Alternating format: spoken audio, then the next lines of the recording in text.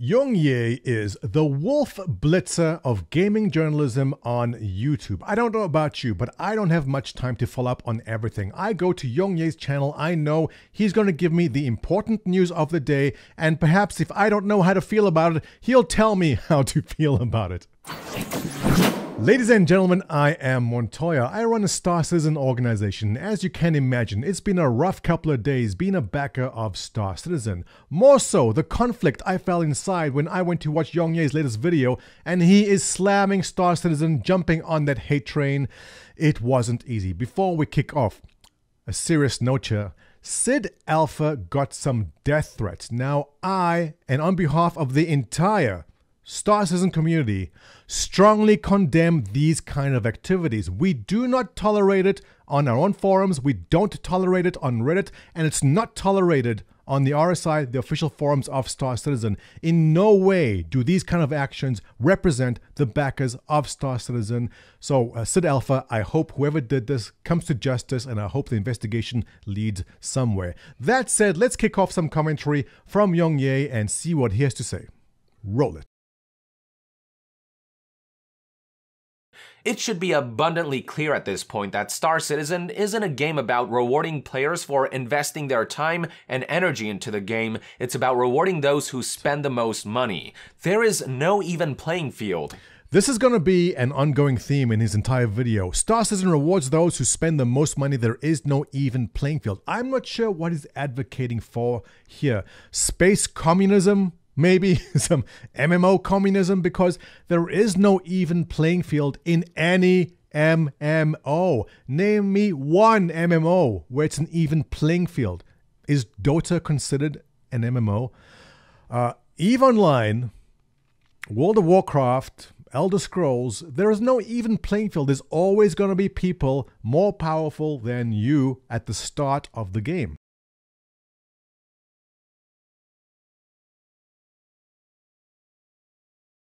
It is clear that Cloud Imperium's priorities are way off kilter, corrupted by greed, constantly delaying the game and its features and drawing out its development to focus more on new ways to monetize players.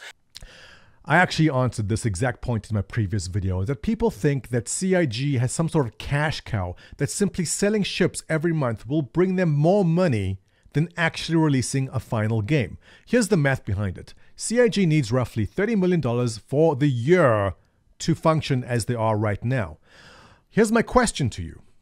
When Squadron 42, the single player aspect of Star Citizen, is released, will they make $30 million from the sale in the game? Will they make $30 million that week or that month? I can tell you with full confidence, they will make more than $30 million in sales of that game. So to justify that they are stalling the game just to sell more ships and make it last longer is nonsense, because they will make a lot more money by selling the actual finished game.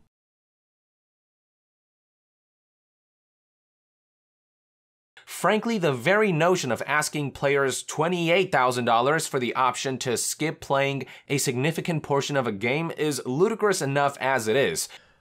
There's two parts to this statement here. Let's go to the first one. Frankly, the very notion of asking players for $27,000. All right, CIG is not asking anyone for $27,000. It doesn't appeal to me. It doesn't appeal to 99.9% of the backers out there.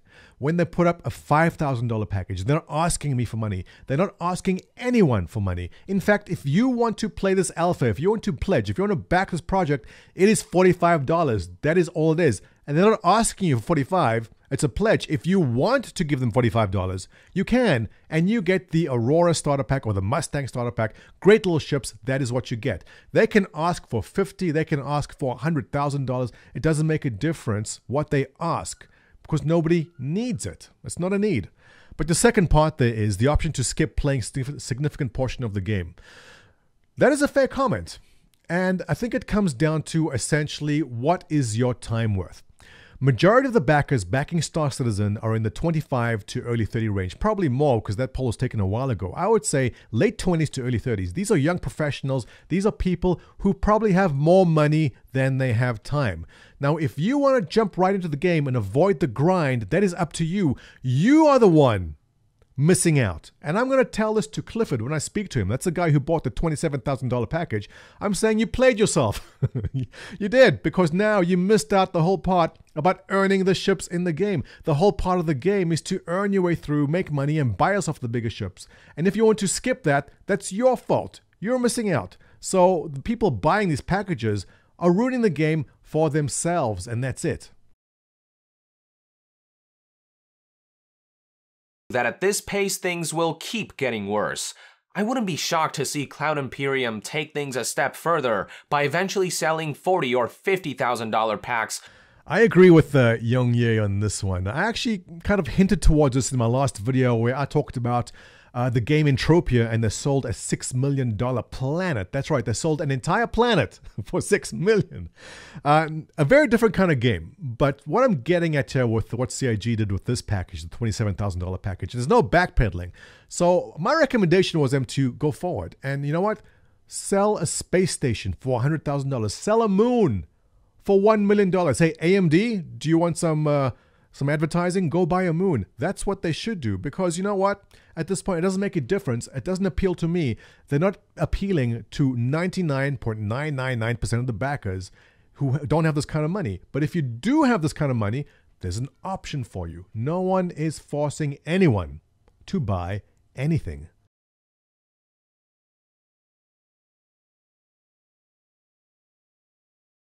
Stay as far away from this long con of a game as humanly possible, at least until the developer starts showing some semblance of caring about achieving substantial progress and releasing the conceptually compelling game in some final form as promised.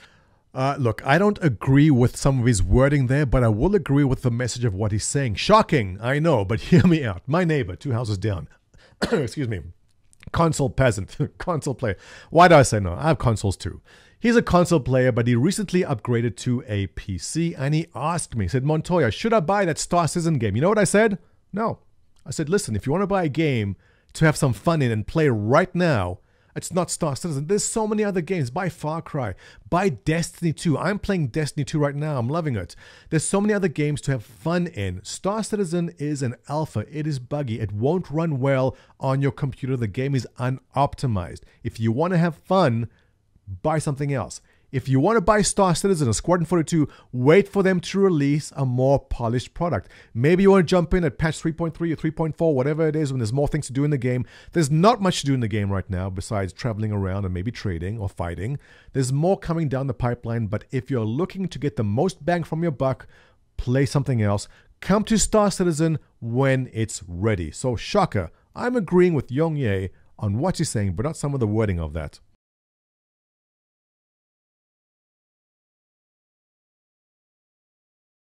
And if you're just an average Joe who plans to spend a minimal amount of money, I say what's the point when the scales are so blatantly stacked against you? Again, this ties into the very beginning of what you said there, and I don't get it. If you are an average Joe who plans to spend a minimal amount of money, I say what's the point when the scales are blatantly stacked against you? All right. If you want to go play Eve right now, what's the point? Because the scales are blatantly, what's the word? Stacked against you. There are players who've been in Eve for 15 years, have the biggest, most powerful ships. What's the point of you going to play Eve right now? There's no point. You shouldn't even bother. World of Warcraft, another one. There are players playing World of Warcraft with the best gear, the highest leveled characters. What's the point of you going to play World of Warcraft right now? There are people so much stronger than you. There's no point. Elder Scrolls Online. There's no point in you going to play any MMO in the world because there's people in there that are more powerful than you right now. I know what YongYea is getting at. I disagree. He's thinking kind of a Hunger Games model where everyone just comes up out of the ground on day one and everyone's even, and then you get to fight it out and see who survives. That's not what Star Citizen is going to be. There's going to be a beta. There's going to be people establishing themselves. When you, as a new player, coming to the game in your little tiny Aurora, you are not going up against that guy with all the biggest ships in the game. You will be in a safe area where you get to start off and build yourself up. And when you're ready, you move on to the other dangerous areas like in any MMO. These are my thoughts on the matter. Now, I think that's pretty much it. So let's wrap it up. Comment section, what do you think about this? Let me know. Post your comments below. If you enjoyed this content, please subscribe, pass along to your friends. That'll be great. Thumbs up. And if you want to support my Patreon, there it is right there. I'll see you in the next one.